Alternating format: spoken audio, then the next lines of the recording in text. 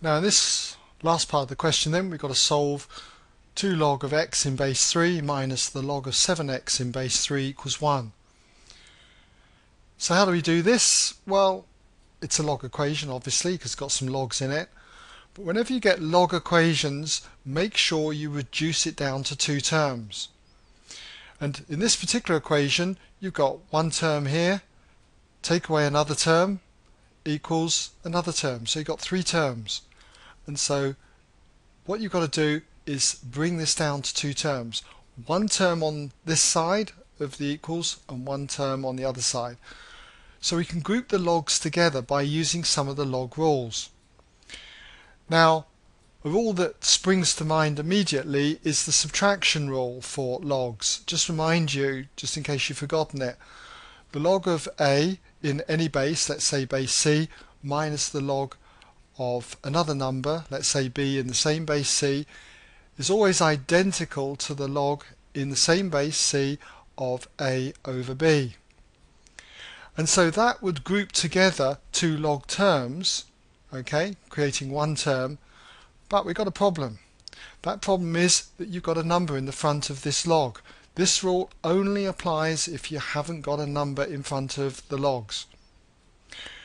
So what do we do with this 2? We've got to get rid of it somehow, and we use another rule, the power rule for logs. And that is, if you've got a number, let's say n, in front of the log of, say, a number a in base c, then this is identical to the log in the same base c of a to the power n. You can bring the power up to the top. So, if we use that rule first of all, this becomes the log of x in base 3 to the power 2, the log of x squared in other words.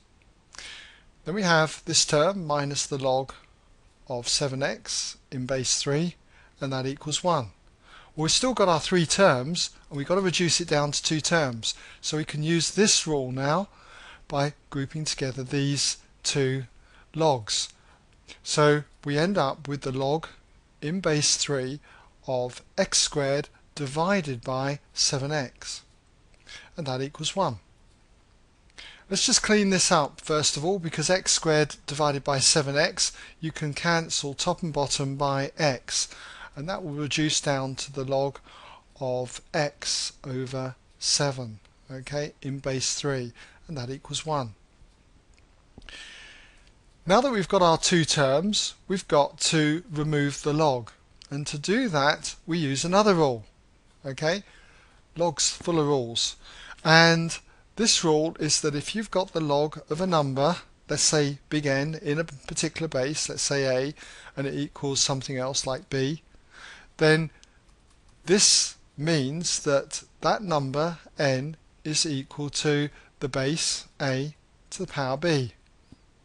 So using that here, n is the x over 7, the a is the 3, and the b is the 1.